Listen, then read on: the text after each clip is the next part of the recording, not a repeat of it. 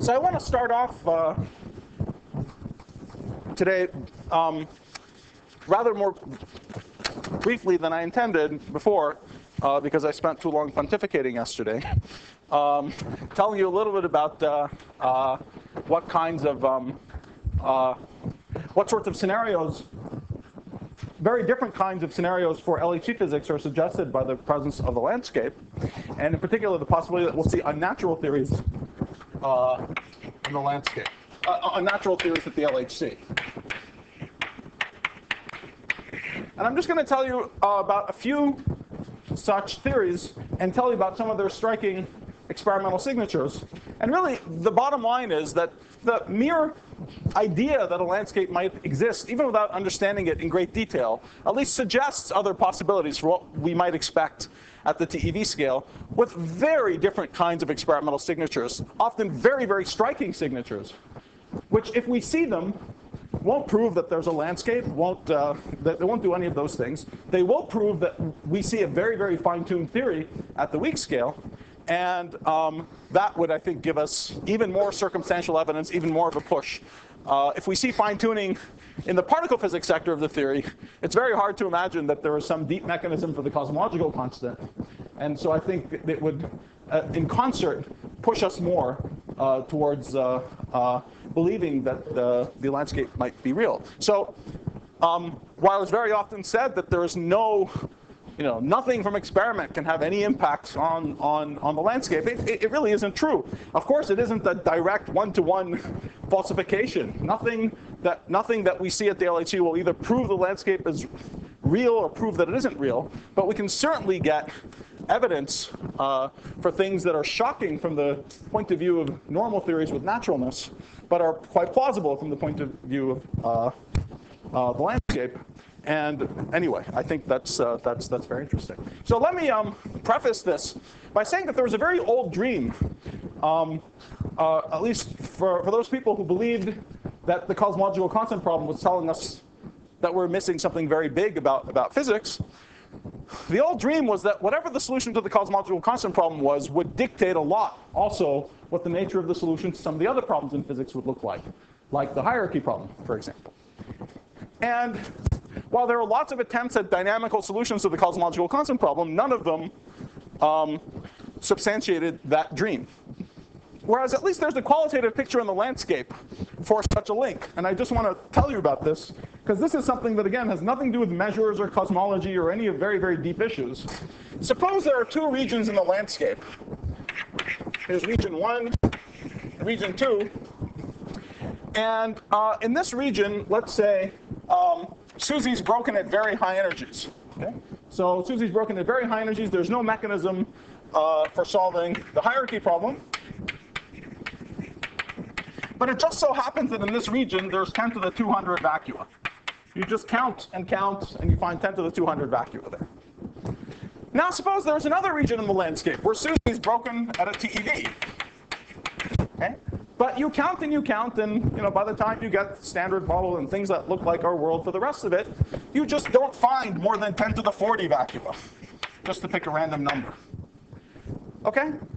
Now, the numbers here in the exponents, 40, 200, this is all in the schlop as far as the degree to which we understand the counting of vacua in the landscape. I don't know that it looks like this, but it might look like this. There might be a preference for very high energy Susie breaking, for example. So now, I find this extremely interesting, because if you were a particle physicist and you didn't care about gravity at all, where would you expect to live? You'd say, obviously, I'm living here.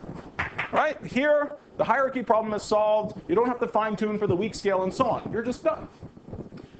But interestingly, because you also have to solve the cosmological constant problem, much as you would like to live there from the point of view of particle physics, you simply cannot and also solve the cosmological constant problem. This has nothing to do with measures. It has nothing to do with anything.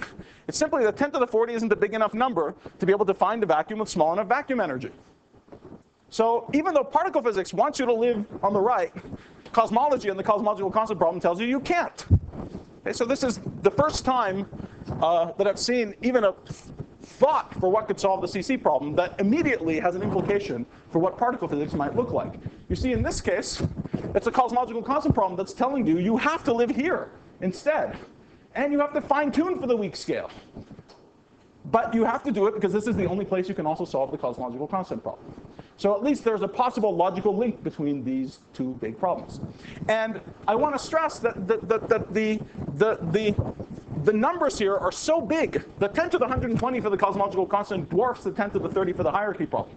So it's not implausible that it might look like this. Of course, maybe it looks the other way around. Okay? We can't know ahead of time until we know a lot more about what the vacua look like. But it's at least a logical possibility that links the problems and shows that the solution to the CC problem drives you to a place that looks unnatural from the point of view of particle physics. Yes? Suppose we have already collected. Right. And these numbers are like collected. Then we have a collected. Oh, well, then you would naively think that you should live here.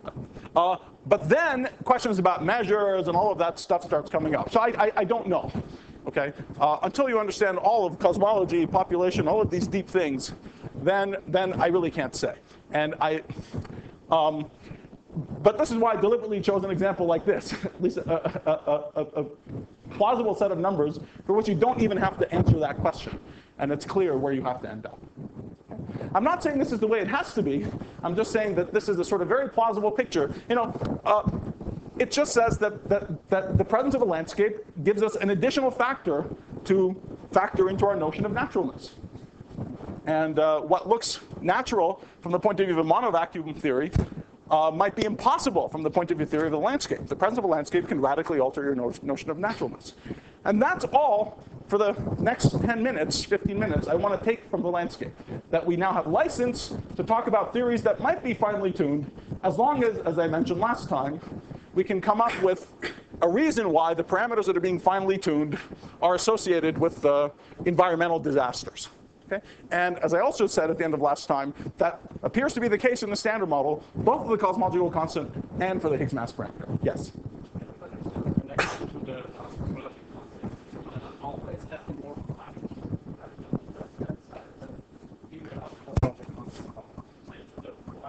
Yeah.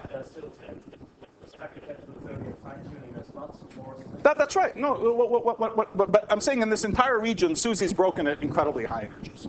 Okay. All I'm saying is that even without understanding measures, it might be impossible to find a vacuum that simultaneously solves the hierarchy problem and the cosmological constant problem.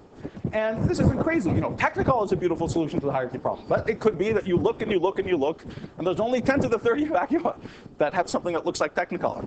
Tough luck, right? You know, from the particle physics point of view, it looks great. But from cosmology, you can't do it.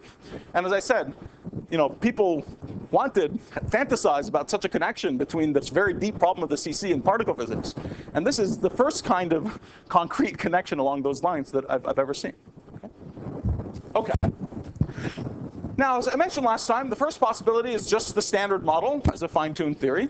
But we don't have dark matter and we don't have unification with the standard model.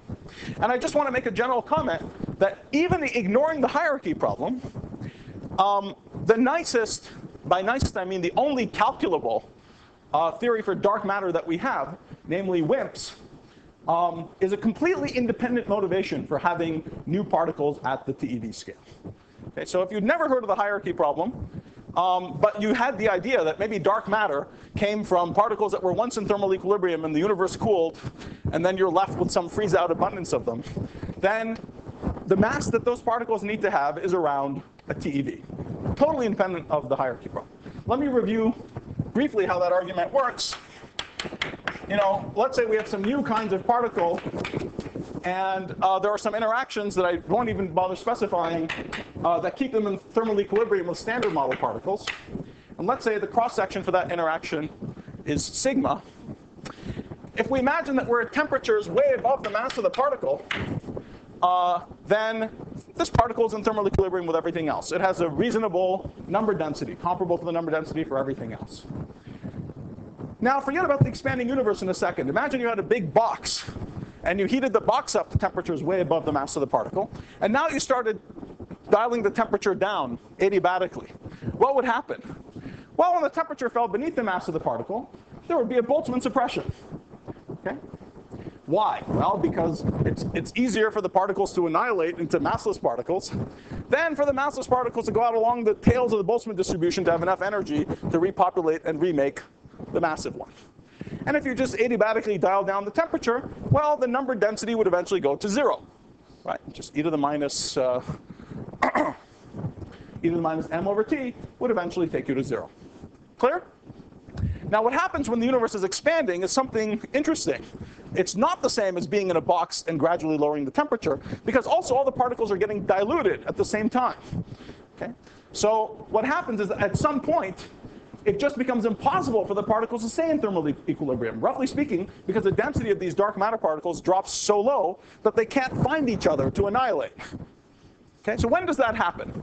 That happens when the rough interaction distance associated with this interaction becomes comparable to the Hubble expansion, to the Hubble scale. So the interaction distance is around 1 over the number density of this particle times its cross-section. Okay? And so it's when this becomes comparable to 1 over Hubble that the number density can't go any lower. Okay, so this is n. Sigma is comparable to h. H, when the universe has a temperature T, is the temperature squared divided by m Planck. This is all happening when the temperature is roughly the mass of the particle, clearly. So this is around m squared over m Planck. So this gives me a nice expression for the energy density in the dark matter particle, which is its number density times its mass. This is m cubed over m Planck sigma. Okay. Past less than this rho, they can't annihilate anymore. Okay, so it's dropping exponentially until it hits that value and it can't go down anymore. And there's a nice quantity to talk about in general in cosmology. The rho divided by the temperature cubed, energy density per entropy. This quantity is time independent, roughly, because rho is dropping like the temperature, and the temperature is dropping like the temperature. So this is an invariant quantity. Okay? And so what is this quantity? Since the temperature is around m, this is just 1 over sigma m Planck. Okay? So, and we experimentally, we know what this number is. Okay? Rho over t cubed, which is independent of time, we know its value today. Its value today is around 10 to the minus 3 electron volts. And that unambiguously tells us what the cross-section is. And the cross-section is around the weak scale. It's around 10 to the minus 17 centimeters squared, roughly speaking, just putting numbers in. So if we're talking about perturbative processes involving some particle, then that also tells us that the particle has got to be at around the weak scale. Because, sigma is going like some, if it was any kind of diagram like this, sigma is going like some g to the 4th over m squared, just by dimensional analysis. And that tells us that m has to be around a TeV. Okay, so this is a famous argument that tells us, for the only calculable theory we have for dark matter, that its mass has got to be around the TeV scale, if it's coming from the relic abundance of a particle that froze out. Okay, so there is a reason to see something at the TeV scale. Of course, dark matter doesn't have to be WIMPs. It could be axions. It could be one of 100 things. But what's nice, this is the only calculable theory we have. It's very plausible. So there is a reason to have something at the TeV scale. So dark matter tells us if it's a WIMP, and so let's say that there is a landscape, let's say the weak scale is finely tuned, there's a reason not to expect nothing beyond the standard model. Okay? And if it's a WIMP, whatever the thing is should show up at the TeV scale. Okay. Now in fact,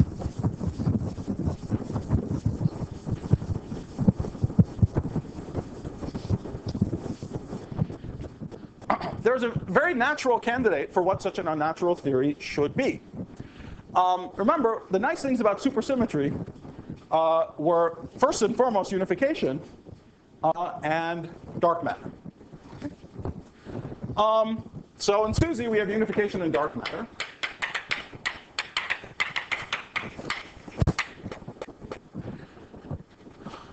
And then we had all the nagging problems.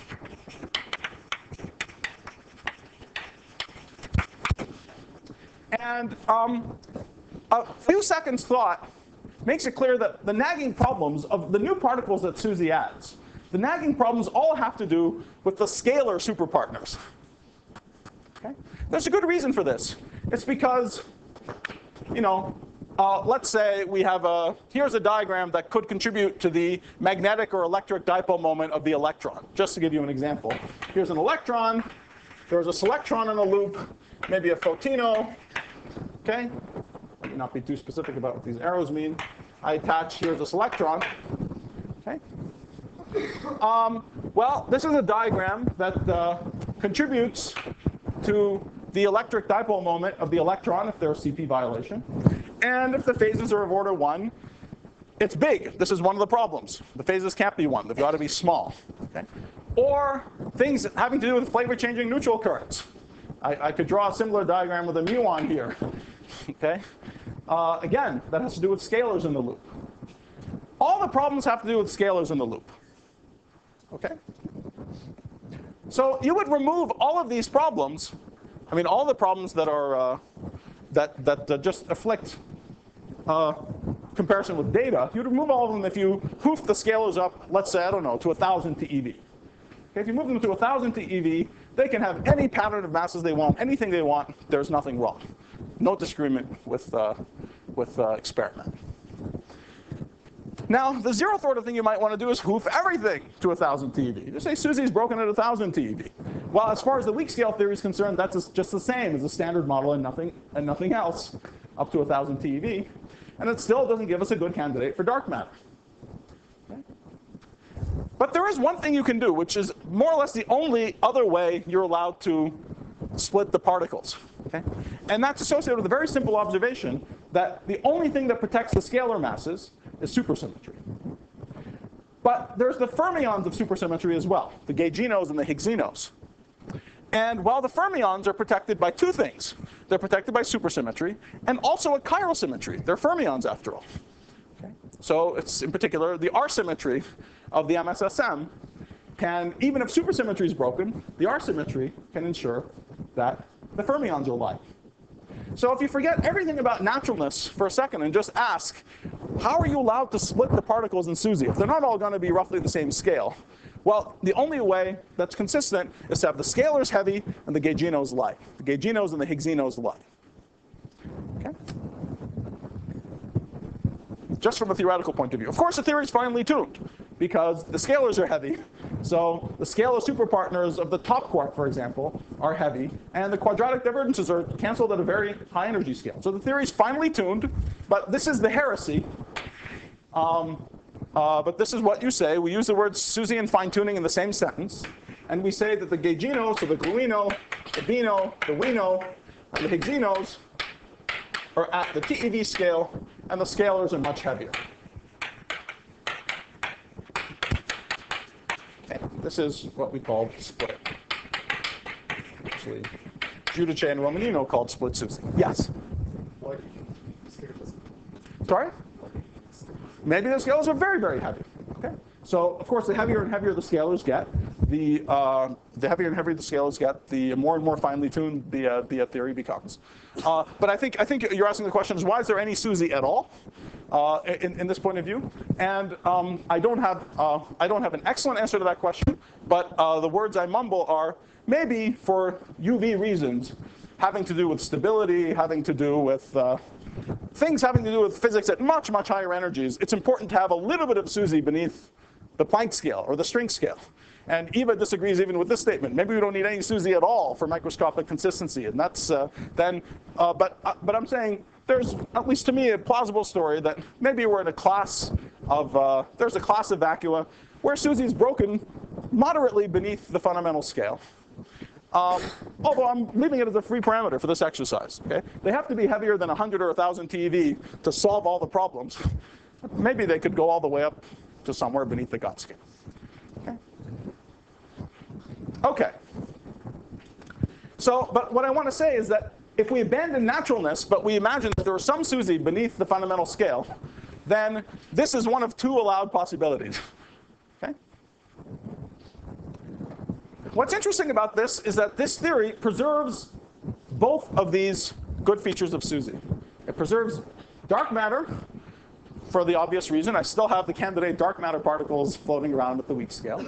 These neutralinos, for example, one of them, the lightest one, can still be the dark matter particle. It also preserves, oh, sorry, I should say, let me be more specific. One Higgs, a single Higgs should be light. Remember, Susie has two Higgses. The second Higgs should be heavy. Okay? That was part of my philosophy, right? There's no reason to have two light Higgses. All I need for having atoms and all that stuff is one Higgs. So the Higgs is also separated. Okay. So obviously, I mean, before saying anything else, this theory can be falsified immediately if the LHC sees a single scalar superpartner. Okay. So there should be no scalar superpartners. But we should see the fermions of the MSSM and a single Higgs. I didn't tell you why unification isn't affected, but it's kind of obvious. You see, all of these scalars of the standard model come in complete multiplets of SU5. And complete multiplets of SU5 don't affect the fact that couplings unify. Do you guys all know this fact? If you don't know it, just imagine looking at this picture with the unification of couplings. And imagine that these are all little runners.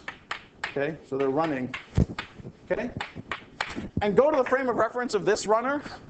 Okay, in the frame of reference of that runner, they see this runner coming at them with velocity beta function 3 minus beta function 2. And they see the other guy coming at them with velocity beta function 2 minus beta function 1.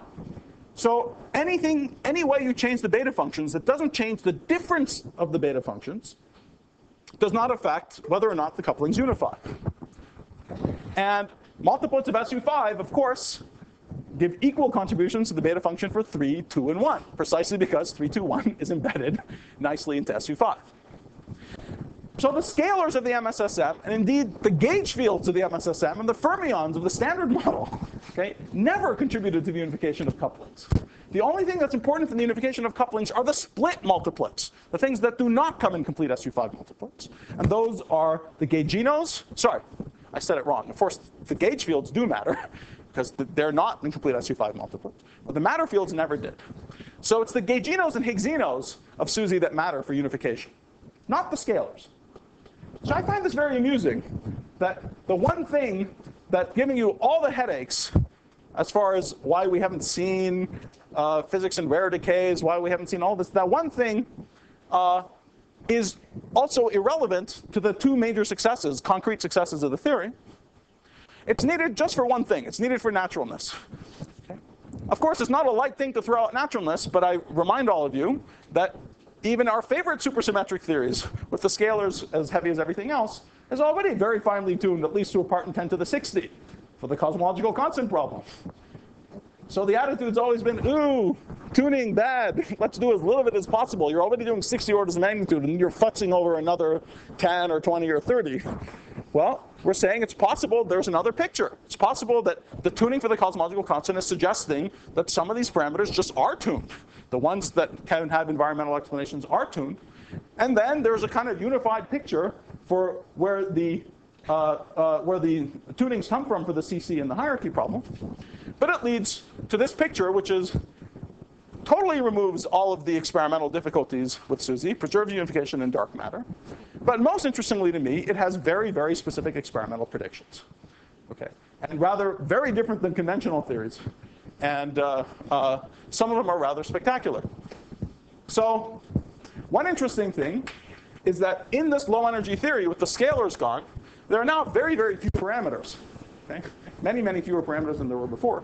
In particular, we have the Yukawa couplings between the gauginos and the Higgsinos. Those are the only new couplings that we have. So the Wino and the Bino coupling to the Higgs and the Higgsinos. So there are 4 Yukawa couplings here, lambda 1, 2, 3, 4. And of course, there's a quartic coupling of the Higgs. Let's call that lambda. So there are 5 coupling constants, dimensionless coupling constants in this theory beyond the ones that we're used to. Well, quartic coupling is one of the ones that we're used to. But as usual in SUSY, these 5 coupling constants are determined by supersymmetry. They're related to the gauge couplings by supersymmetry. These are the gauge-Yukawa couplings, and the quarter coupling comes from the Dieter. But of course, these 5 couplings take their supersymmetric values at the scale where SUSY is good, which is now very high. So you should expect that these 5 couplings, so if I were to schematically make a plot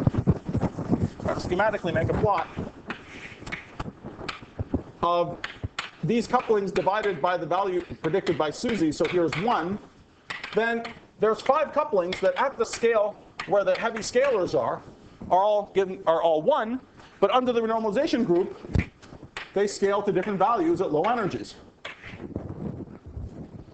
So in principle, we can measure 5 coupling constants. Principle possible at the weak scale. We see these particles. We measure 5 coupling constants. We extrapolate them all up, and now 5 lines should converge to a point. That's a quite striking prediction.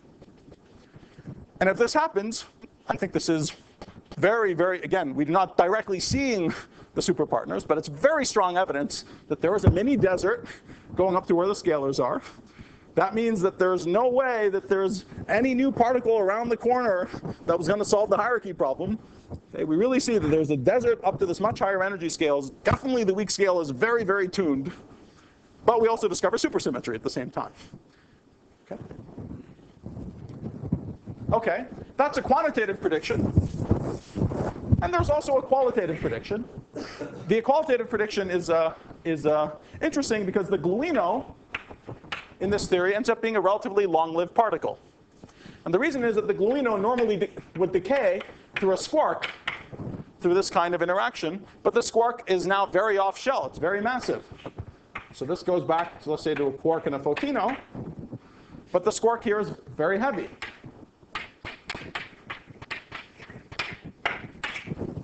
So that means that this lifetime is long. How long? Well, it depends how heavy the scalars are. If the scalars are as heavy as about 1,000 TeV, it's still a relatively short lifetime. But the gluinos, once produced, will travel between a millimeter and a centimeter away from the beamline when they decay.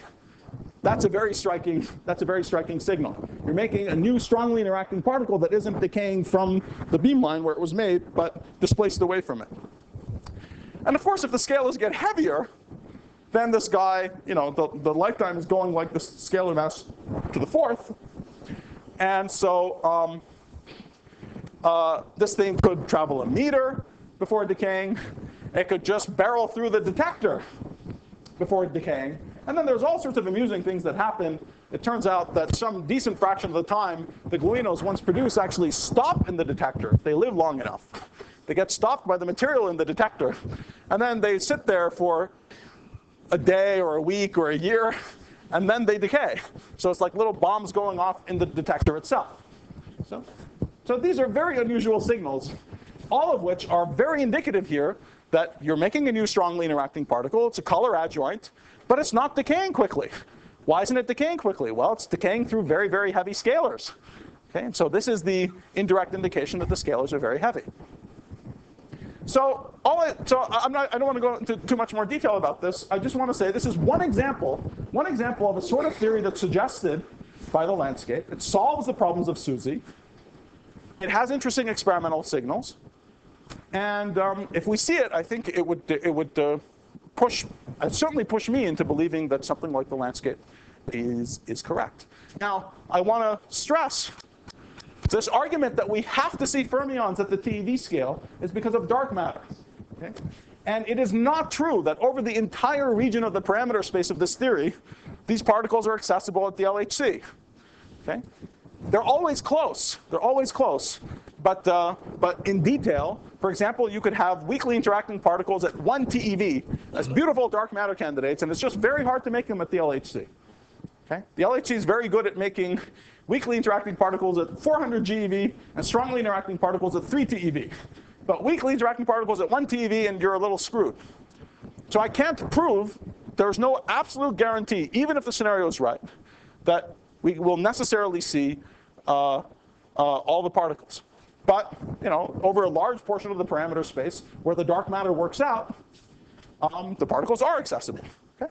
And so the LHC could either completely refute this theory, by finding a single not needed, a single particle by seeing one lepton or one squark. Okay? It could confirm it completely or largely confirm it by seeing these things, or we could be in the unfortunate intermediate situation where its status is unclear. But anyway, that's life. And I think this is a relatively personally think this is a relatively plausible scenario for what might happen at the LHC. Okay? And again, I want to stress, if it happens, it's really echoing the biggest result in cosmology in our lifetimes, right? This cosmology experiment shows there's a cosmological constant that appears to be finely tuned, and then particle physics would come in and say the other parameter we thought would have a natural explanation just does not. Okay? And just to be clear, why do we know, let's say we saw the Higgs and nothing else. Would people give up on naturalness? Not obvious. It's not obvious because you might still say, oh, maybe it's around 1% tuned or 10 to the minus 3 tuned. And those kind of tunings happen. And maybe the squarks were there at 6 TeV and we just missed them. Okay? You could always say that. It wouldn't smell too good, but you could always say that.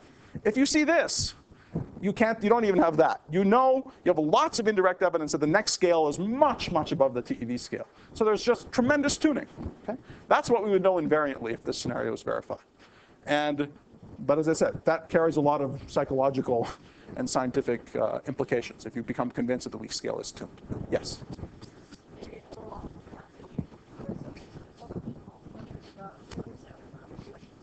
Right. No. It obscures unification. The short answer is no. It only obscures gut relations between scalar particles. And anyway, I'm not even talking about any such relations here. So we would be lucky if we could figure out what the spectroscopy of the heavy states were from low energies, which will probably be very, very hard. Okay. All right. So that's, I think, all I want to say.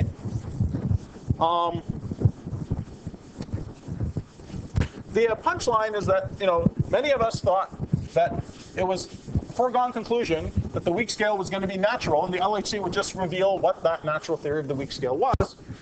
And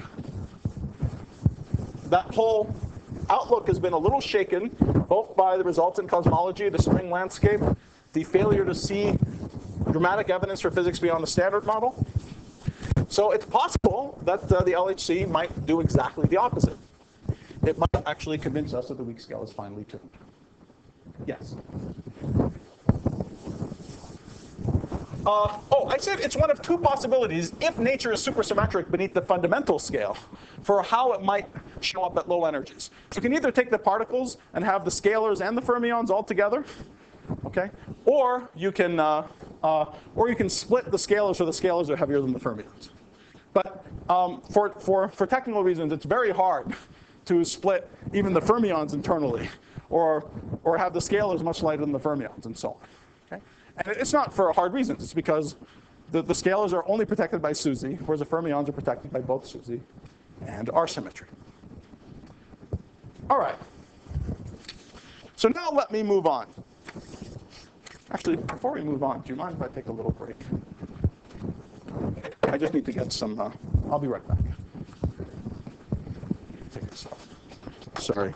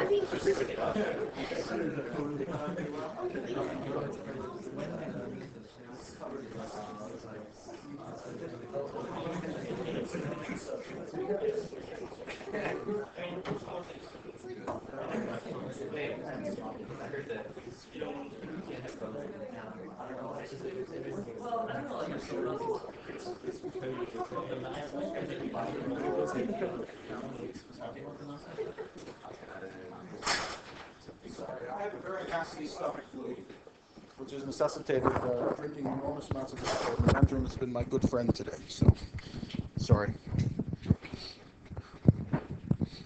Okay, very good. Okay, so now I want to switch gears completely and start talking about what I think, well, I certainly think, and I think many people think, is a real intellectual bottleneck in this business. The intellectual bottleneck in this business, I don't think, has to do with counting vacua or finding vacua or anything like that, although that's very important. It has to do with making sense of the very peculiar picture of cosmology, which is opened up by. Okay. So, did Raphael draw you this famous Penrose diagram?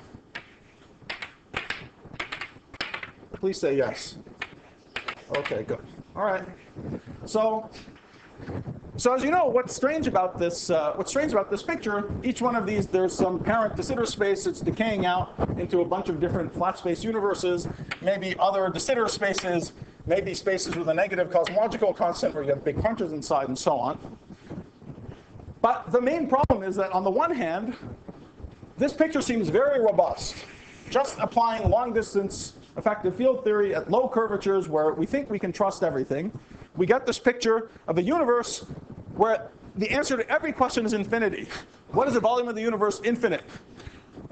How much, if I draw a spatial slice through here, how much do I have? What's the volume of one universe compared to another universe? Infinity divided by infinity. Okay? Everything doesn't make sense. Thank you. So how are we supposed to think about it? And one basic cautionary tale, which I think Raphael may have stressed, but which I'll stress in the next two lectures from a somewhat different point of view, is that we get into all of these troubles. You see, this gives us this naive picture that there's our universe, and the word is and there's this other universe, and there's this other universe, there's this other bubble, this other de Sitter bubble, and. Okay? And when the word is and, you have to, then you wonder, well, why am I me?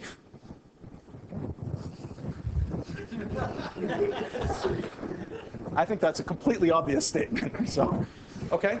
And yet, this picture comes from applying semi-classical intuition in a regime where it's apparently perfectly valid to do so.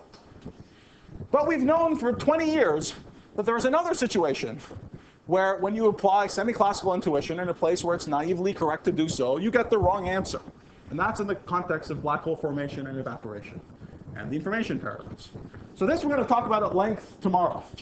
Okay? So tomorrow we're going to talk about the information problem. We're going to talk about these ideas of locality, quantum mechanics, gravity in concert, and how they are applied and fail in the context of black holes, and then try to see if we can extract some lessons from that and apply it to this picture to see if we might get another interpretation of this apparent semi-classical picture. Okay, so I want to claim this is not even obviously a correct semi-classical picture. So that's what I'm going to do tomorrow. But today I have a more modest goal, which is that I just want to talk about a few preliminary things that have to be talked about in all of these discussions anyway, but which aren't normally talked about all in the same place. And it's all very basic. You've probably heard a lot of it before, but I'm going to just try to talk about them all uniformly in, today. And it all has to do with basic things about quantum mechanics. See, this question brings up very vividly how we deal with quantum mechanics and cosmology at the same time. Okay? And everyone who's thought about this for 30 seconds gets the same confusions.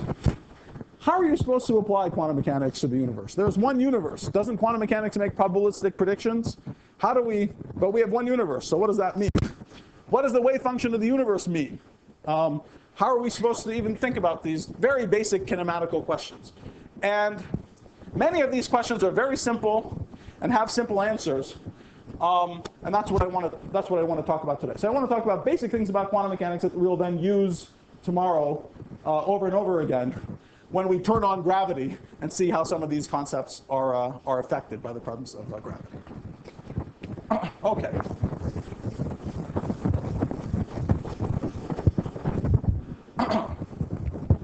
So I'm going to talk about a variety of things, and you'll see they're all basically related to each other. First, I want to either tell you or remind you how to properly think about quantum mechanics. Unfortunately, this way of thinking about quantum mechanics is still not standardly taught in undergraduate courses. And yet, anyway, thinking about it properly is a crucial zeroth order step to even talking about the cosmological questions. So let me remind you what you all learned in undergraduate courses. There's 3 axioms of quantum mechanics. One is if you have an observable O, then if it has observables or associated termination operators, the eigenvectors have a definite value for the operator lambda. Okay? Right? Now, 2 is the probability postulate that if you happen not to be in one of these eigenstates and you measure O, if you're in the state psi and you measure O, then you get the value lambda with probability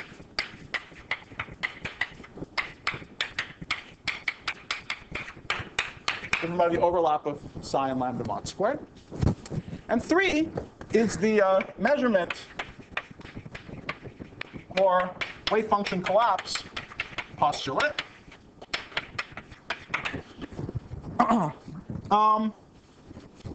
Well, so part A is that the wave function evolves unitarily in time according to some Hamiltonian until you make a measurement. And when you make a measurement, you collapse the wave function. In fact, if you start off with some state psi, after the measurement, you're in a density matrix rho given by the sum over the projection operators onto the eigenvalues of O weighted by the probability. Okay? So everyone happy with these things? You all remember this from kindergarten? Okay? Now, postulate 1 is perfectly fine. Postulates 2 and 3 are the ones that are sticky the second you start talking about things like the whole universe. Okay? That should be obvious. Fortunately, 2 and 3 are completely unnecessary. 2 and 3 actually follow from 1. So I want to tell you how to think about quantum mechanics with a unique wave function. One wave function. The words that go with the proper way of talking about these things, which you've probably heard, are words like decoherence and consistent histories.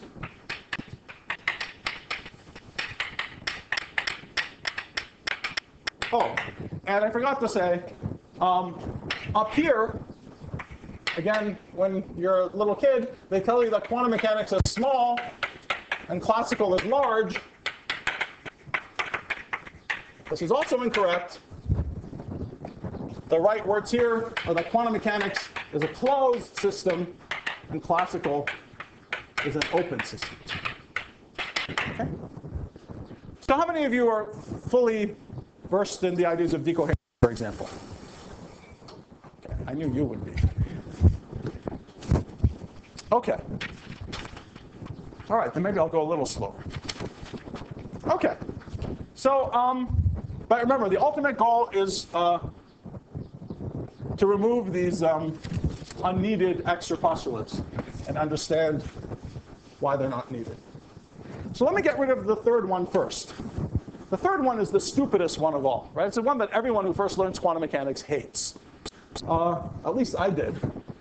Really? Little old me? When I make a measurement, I do this thing, then I collapse the wave function? What about my dog? Can the dog collapse a wave function? What about a little air molecule wandering by? Can the air molecule collapse a wave function? Okay. So it's totally unnecessary. There's no such thing as wave function collapse. All there is unitary evolution of the whole wave function. Okay, but the whole wave function is a wave function not only of the system that you're looking at, but also of any environment that it might couple to. And if you keep track of unitary evolution of this giant wave function, including the system and the environment, everything makes sense. You never have to invoke wave function collapse. And for every physical question you're interested in, you get the same answers, of course, as you get from this postulate. But we understand that these things arise because of interaction with a large environment or interaction with macroscopic detectors. And this is very important. Ultimately, quantum mechanics tells you, quantum mechanics does take away predictive power, right? We've known that for a long time. But you get patted on the head and say, oh, it's okay. You still get to make probabilistic predictions. It's okay. Okay? But those probabilistic predictions are associated with infinities. Infinite number of measurements involving infinitely large measurement apparatuses. Okay? And that's what I want to stress. And it's related, a completely related question, in fact, we'll see the isomorphic question, is why is it that the world looks classical? The world is really quantum mechanical. Why does it look classical? The naive answer is, well, you have little well-localized wave packets. Those behave classically. But that begs the question. How come we see states in the universe as little well-localized wave packets? Why, when I walk in the room, don't I see the TV there and a state 1 over root 2 there plus there? Okay? That's the real question, why is the world classical? Why don't we see states like that in nature? Why do we instead see approximately classical, well-localized states? Okay, so I want to answer that question first.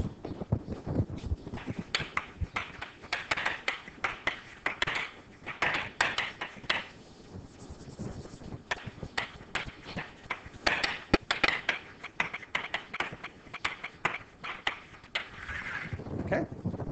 So let's do it in the case of this chair, or whatever the hell it is, TV. Okay? So let's say that it was in a state AX1 plus BX2. And before I walked in the room, it was in this state. But there's other things in the room, right? There's like all the air molecules in the room, for example. Quite a lot of air molecules. 10 to the 30 air molecules in the room, give or take. But I don't know. So let's say that originally it's in this state and the air molecules are in some state. I'll call it initial air molecule. Oh, God, I shouldn't call it that. I don't know. What did I call it here? Air. Initial. All right? Now something interesting happens, though. Let me time evolve this state just a little bit, just for a little bit of time. What happens when I time evolve this state? Well, by linearity, so this is psi at t equals 0, right? Oh. Well, psi at t equals small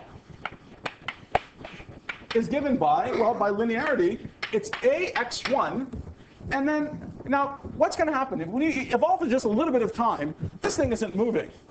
But what's happened is some of the air molecules, which are whizzing around, have bounced off a bit. Right? So the air molecules were going this way, now they're going that way. And the way they're going is correlated with where this guy was. Okay? So the new state of the air molecules, let's call the new state air correlated with the position x1. Okay? And, well, the other state is just plus b x2 air correlated with position x2. Now, a crucial fact is that those two states, air correlated with x1 and air correlated with x2, after an absolutely vanishing amount of time, minuscule amount of time, become very nearly orthogonal to each other. Okay? Air x1, air x2, at this time small, right? This is almost 0. Why is it almost 0? I mean, let's do something just totally extreme. So there's 10 to the 30 molecules. So let's say every one of the states, so there's 10 to the 30 states, right? So let's say air 1 for each one of the particles, and air 2 are only different by each other, I don't know, by 1%. Okay, so the overlap between air 1 and air 2 is 1%. Okay, well, then what is this overlap? It's 1% if there's 10 to the 30 molecules. So it's a percent to the power of 10 to the 30. So it's because there's a huge number of degrees of freedom in the environment that in hardly any time at all. And the crucial thing is it has nothing to do with transferring energy, the air molecules moving this thing around. It's simply because there's lots of air molecules. And in enormous Hilbert spaces, it just takes tiny changes to make states orthogonal. Okay? Is that clear? So in general, this goes like some e to the minus some constant time n. And that's what matters. There's an n there. Okay? So that these things incredibly rapidly go to 0. Okay? Now that has a very important consequence. Let's say I want to compute any expectation value at all. Say I want to compute any expectation value involving the TV. Okay? Well, what do I do? So any expectation value for anything involving the TV is psi, the operator made out of TV variables, times psi. Okay? Well, but you see what happens here. This is equal to a mod squared x1 OTV x1 plus b mod squared x2 OTV x2. Now there are cross terms plus a star b x1 OTV x2 times the overlap between air 2 and air 1, if I'm doing it right, or the other way around, plus Hermitian conjugate. This is true at any time. At t equals 0, these states, air 1 and air 2, are the same. Okay. So I have a very entangled state. But in this vanishingly tiny time, these have gone effectively to 0. Okay. And what I'm left with is that any expectation value for TV operators is either with probability a mod squared, the TV is there, or with probability b mod squared, the TV is there. But it does not look like an entangled state. Okay? So quantum coherence is an incredibly delicate thing. Minuscule interactions with the environment are enough to kill it. This is why it's so hard to build a quantum computer. So this fact that when you interact, even with tiny coupling to enormous environments, you get it's called decoherence. But you see, there's no need to invoke wave function collapse. There's just one big wave function that's evolving in a giant Hilbert space. But when I restrict to talking about the parts of it that I'm looking at, it behaves as if it's a mixed state. We can say that a little more formally. We can say that a little more formally by saying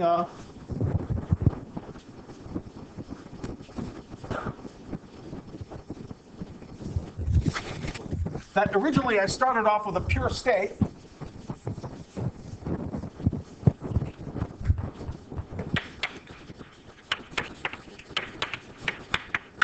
So there's a density matrix associated with that in the whole Hilbert space, which is just psi.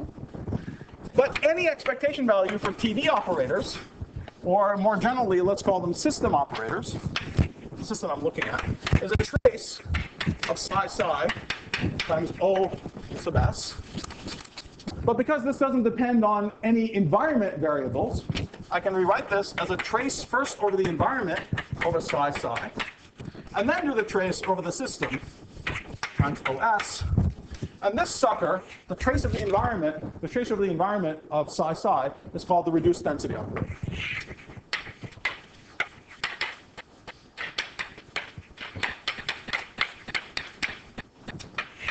So the statement is that if I look at the reduced density operator, if at t equals 0, the reduced density operator look like a mod squared, b mod squared, a star b, and a b star for my x1, x2 basis.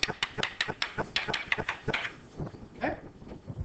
Then very, very rapidly, interaction with the environment evolves this to something that looks like a mod squared, b mod squared, 0, 0. With a 0 there means exponentially small in the number of degrees of freedom of the environment. Okay? So we don't need to separately invoke a wave function collapse hypothesis. It's just a part of the dynamics. And also, now, let's continue and talk about measurement. Well, I don't need to do anything different. It's exactly the same. Okay? Let's just use different letters. So let's say I'm doing a Stern-Gerlach experiment.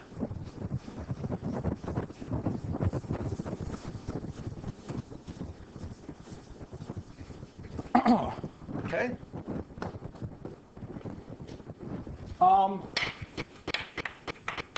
Oh, by the way, I should say something. So this explains why position eigenstates are what we see. Rough position eigenstates are what we see as the classical states in nature. It's very satisfying. It should be the quantum theory that tells you what states look classical like. And it does tell you. It tells you that there is some preferred basis in which things decohere nicely. That basis is roughly a position eigenstate basis. Why? Because interactions are local. That's why. All right, so measurement is exactly the same thing. Let's say we start off with alpha up plus beta down. Okay? So I have a spin, but I also have some, I have my system, and I have a measuring apparatus A. And the whole Hamiltonian is some Hamiltonian for the system, for the apparatus, and some interaction Hamiltonian. Okay? So now what do? I feed this sucker in. So I start off, the apparatus is in its ground state. Okay? Okay? Now I time evolve this state.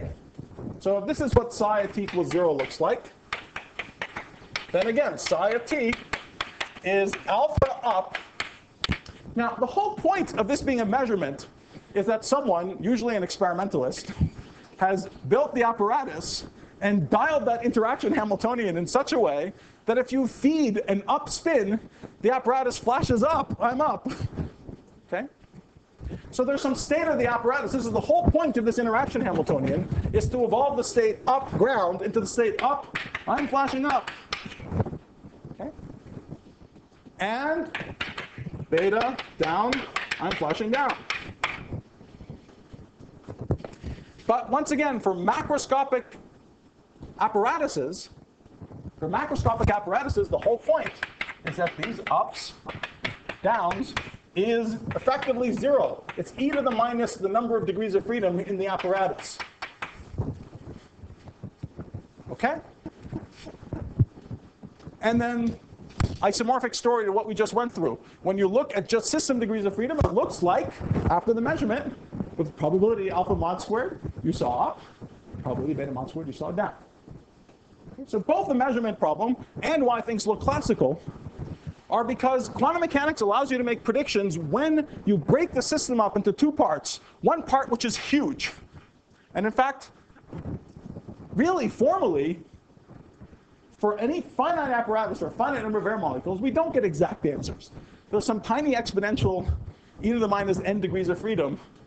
So formally in our heads, we get perfectly sharp answers in an idealized limit where we make the apparatuses arbitrarily large, or in the case of environments, when the environment contains an infinite number of degrees of freedom.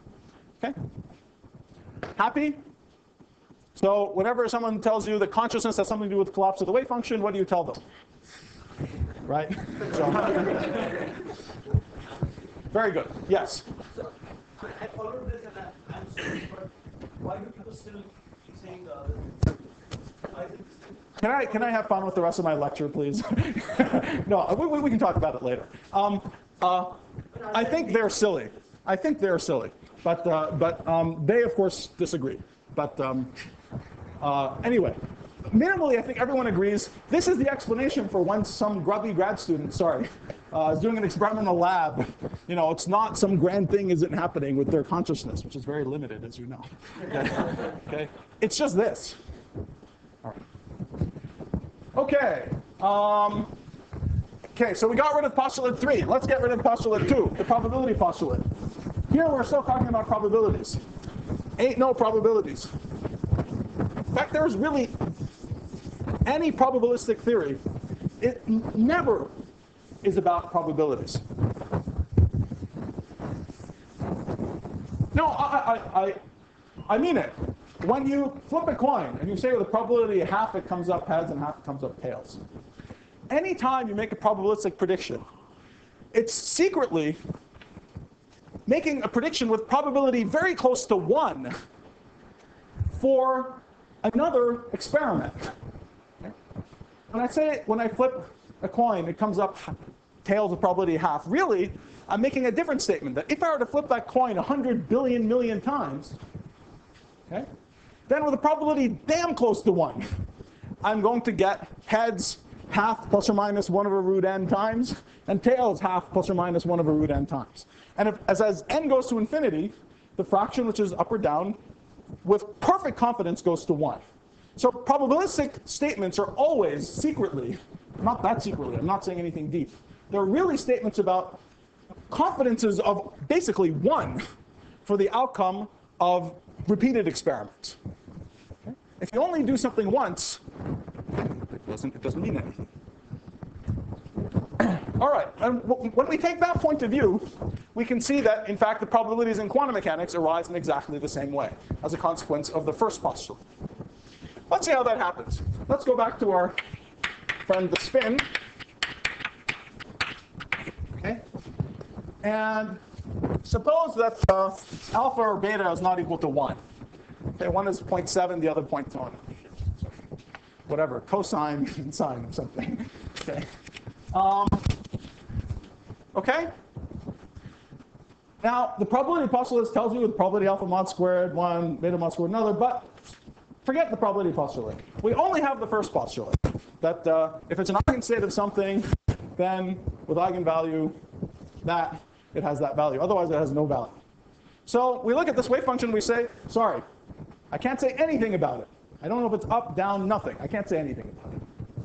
But that's not what you actually do in an experiment. What do you do in an experiment? You take many identically prepared copies of this wave function, right? So let's do that. So imagine, so we have n spins. So I now have a giant state, which is a tensor product of all these guys. Okay, so let me call this giant state psi sub n. Okay.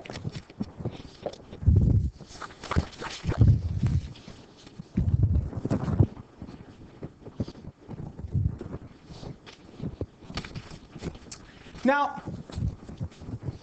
I'll first make a loose statement, and then I'll say something more precise.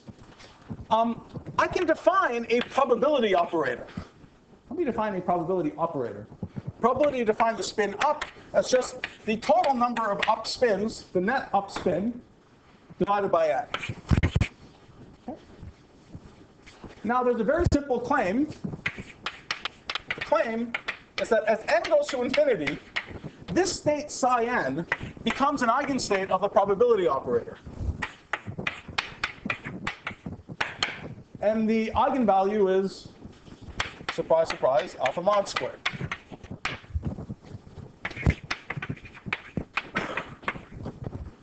Okay.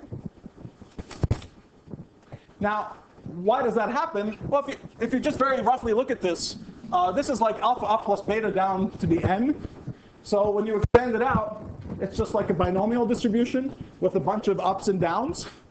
And, well, when you look at that object, you find that as n goes to infinity, it becomes more and more dominated by the one that has alpha mod squared fraction of them up and beta mod squared of the fraction down, just by Poisson's standard binomial crap. Okay? So this is so the statement is that even though a single spin doesn't have a well-defined value for spin up or down, okay, when you do the experiment a huge number of times, and limit as n goes to infinity, the state does become the eigenstate of something, of the probability, okay, with eigenvalue alpha mod squared. In fact,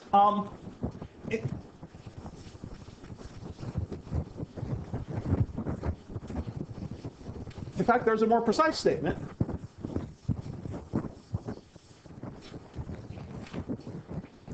Let me say that if I have some state psi, okay, I want to define not a probability, but a confidence that if I measure something, I would get some value. Of course, these are very, very closely related notions. The formula is exactly the same. Okay? But I'm going to call it the confidence that, because I'm only doing, there's one experiment. I'm not repeating anything. I have one wave function, And I want to say that when I have one wave function, if I measure some operator, with some confidence C of lambda, I'm going to get the result lambda.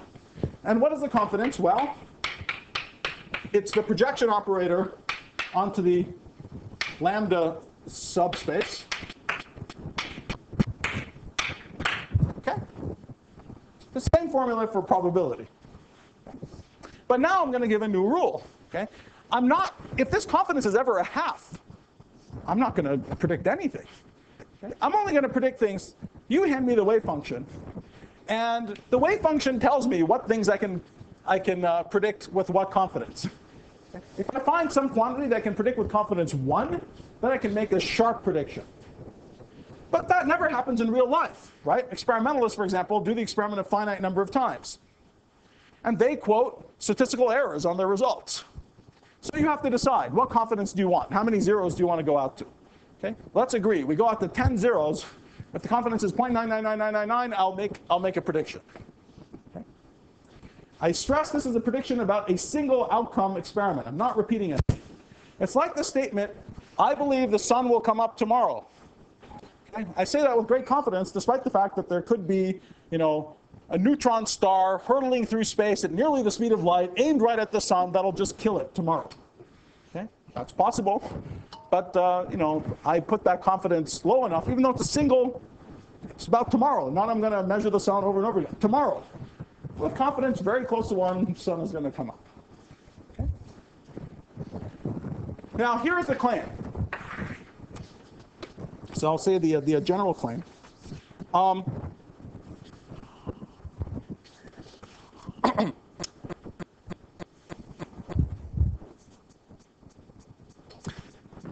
Suppose you have a general operator O, okay? But the state is going to consist of n copies tensored with itself n times. So for the particular case where the state corresponds to repeating the experiment many, many times. Okay? Now let me define the observable to be the average value of what I get from doing the n experiments. Okay? And this formula very intuitively tells you that the confidence for getting some value for lambda average is just the sum over all the lambdas of, well, the probability for finding the state. This is phi, sorry. Okay.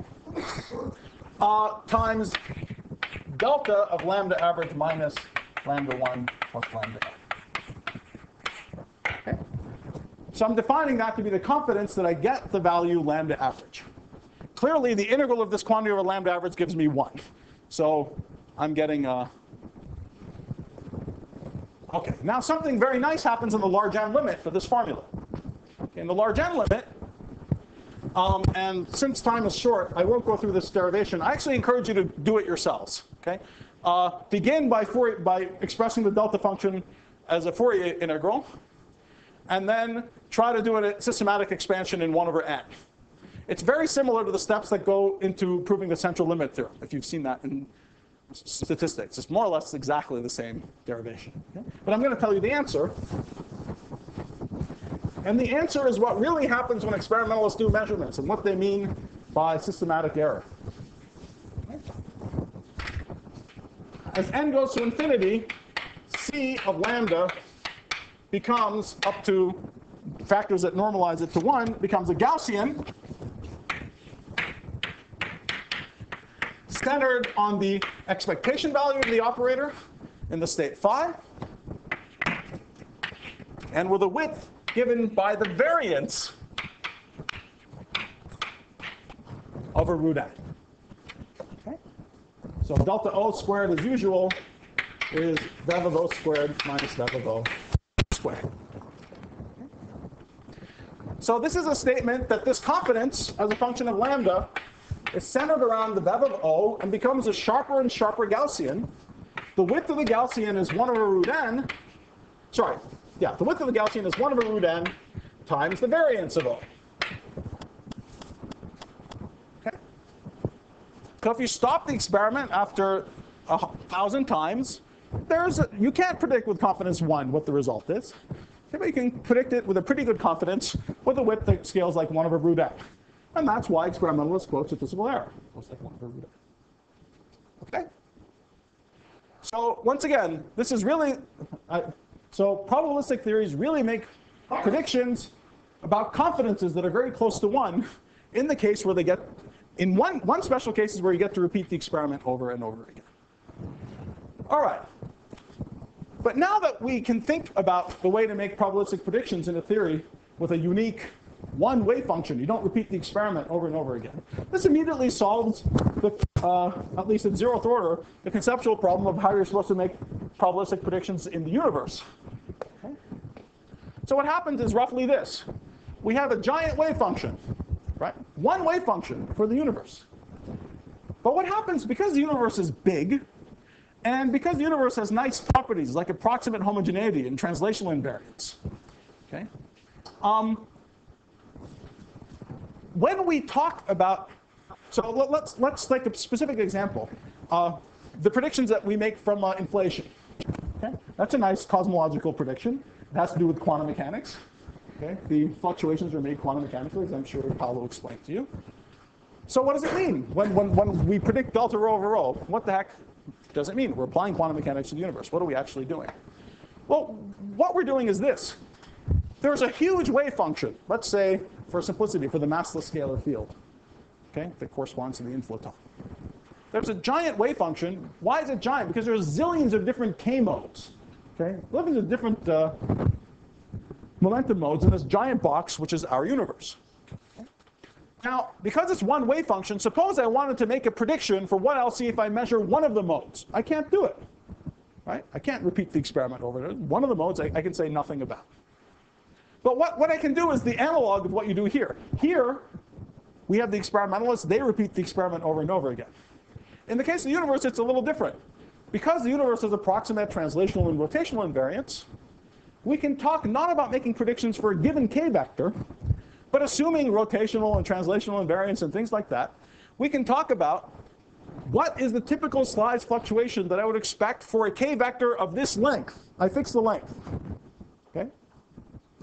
But now, for a k vector with a given length, there are zillions of modes, right? Zillions and zillions of modes. So I ask that average question. Okay? And for that average question, I get to make a prediction. I get to make a prediction, and the confidence, the n that goes in there, I can't predict it precisely, but the n that goes in there is what? It's the number of modes. Okay? It's a number of modes with a fixed k. Now, we normally colloquially say this like the universe did the experiment many different times in different places. Okay? But formally speaking, it's because there's a giant wave function that has great symmetry that relates different components of it, so that when we ask a suitably average question of that wave function, we get to make predictions with high confidence. Okay? And the confidence is given by 1 over the square root of the number of modes for a given k. That's why we're screwed with cosmic variance. When we talk about the very, very biggest modes, we have a few of them, so the square root is pretty large, and we don't get to make a very confident prediction. Okay? That's just life. That's life with a probabilistic theory. Okay? We'll never be able to do better on that cosmic variance limit, especially the universe is now accelerating. We're never going to see any more modes. Okay? That's it. That's quantum mechanics. Okay? The little pat on the head that we all got when we were learning the subject, oh, it's okay, you still get to make predict probabilities, is only for this highly idealized case where you get to have infinite number of approximate copies of the same thing. Okay, so bottom line of this whole discussion then is A, we can certainly, we can talk about one wave function. We don't have to talk about repeating measurements. That's really the same as one measurement on a giant wave function. And that's what we actually do in the universe. That's what we do when we talk about delta rho over rho, for example. There's no wave function collapse. But being able to make sharp predictions in quantum mechanics is correlated with infinities. It's correlated with having infinitely large apparatuses, infinitely many possible measurements. Only in that limit are there sharp, well-defined observables associated with quantum mechanics. Okay? All right, very good. Okay, so I have another 6 topics to get through. But let me. My time really is over, right? Yeah, it's true. Yeah, I can't do inverse space in 3 minutes. Shit. Okay, no, I'll leave it at that. Okay, so next time we will start talking about. We'll keep going a little bit with this basic quantum mechanics. We'll talk about entanglement, entanglement entropy, what typical states look like in large Hilbert spaces. This is related to the way the information paradox is going to end up being solved. Very basic things about quantum mechanics. So I'll finish up the basic things about quantum mechanics before delving in to the question of how gravity affects all of these things. Okay? And it should be obvious the way gravity affects these things. Gravity affects these things by making it impossible to have those infinities that we want in a variety of ways. Okay? When you're trying to measure some quantity, like, I don't know, a 2-point function here and there, okay? What we just went through tells you that you can do it if you make the apparatus here arbitrarily big, the apparatus there arbitrarily big, so things decohere exactly. Let's say you want a really exact answer, okay?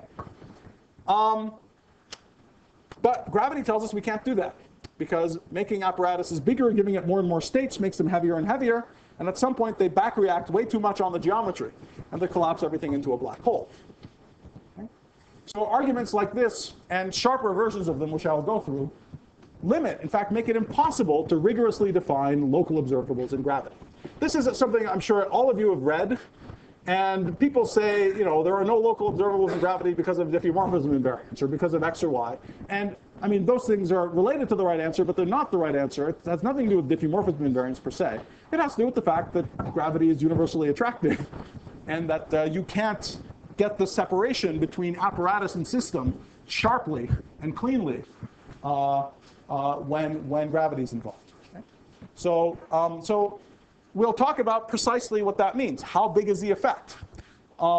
This is the usual sort of statement that's used to say that in asymptotically flat space, the only things we can predict are the S matrix, or boundary correlators in ADS-CFT. And when an experimentalist hears these words, they say, bullshit, what am I doing in my lab? Right? I'm not measuring an S matrix. Screw you. I'm measuring something. And the answer is, yeah, what you're measuring isn't sharply defined. There's no experiment you can do that will reduce the systematic error on your answer to 0. There's always an inevitable error to any local experiment. And we'll quantify the size of that error. And what we'll then see is that there's an inevitable fuzziness to notions of locality that are naively really tiny, but in a variety of contexts can become order 1, even macroscopically, even in situations where the curvature is low, even in situations where you think effective field theory is valid. One example is for black hole formation and evaporation, and the other example has to do with de Sitter space in the landscape. So that's what we'll end with tomorrow. All right, thanks a lot.